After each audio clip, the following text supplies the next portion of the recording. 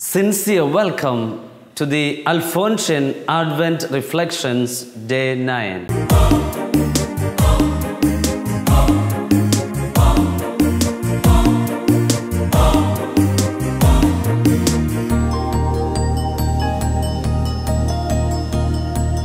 Some people come into our lives as inspirations. During a retreat program in Mumbai, I had the privilege of meeting a priest who works in IIT Mumbai. He is a staff at a very top level in IIT. But what inspired me was his charming presence and simplicity of language. A very high intellectual, highly qualified professional speaking in a very simple language. A 15 to 20 minutes chat with him proved his excellence and vision for the growth of a wider world. His lifestyle was also so simple. By his presence in our midst, he made us feel enlightened.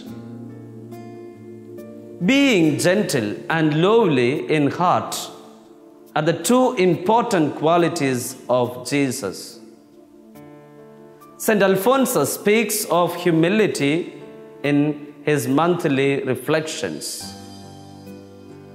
Humility, according to St. Alphonsus, is the ability to accept that we are creatures of God, and also it is a realization that whatever we have is a gift from God.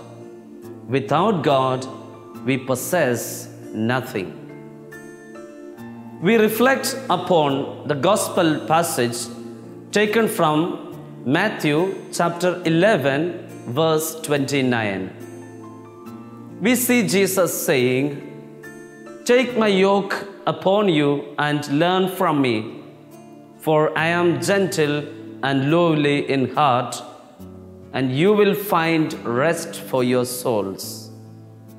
It is a challenge to be like Jesus, gentle and lowly in heart.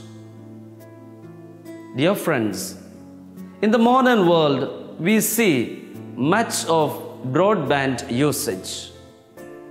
It is good for the interconnectivity for networks. It helps the smooth functioning of networks. On this day of Advent, let us reflect upon being broad-minded. Broadband helps us to connect with networks. Broad-mindedness helps us to stay connected with people.